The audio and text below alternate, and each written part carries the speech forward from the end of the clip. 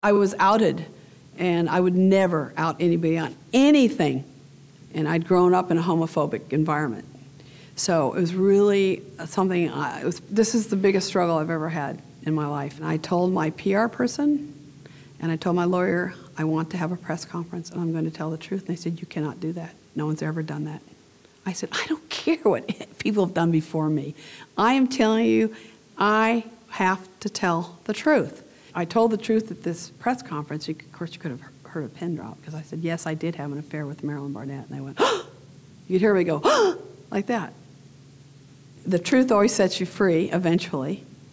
I did lose all my money overnight in 24 hours. Every single endorsement I had, I lost it all in 24 hours. And, but it's okay. It's like you just start over.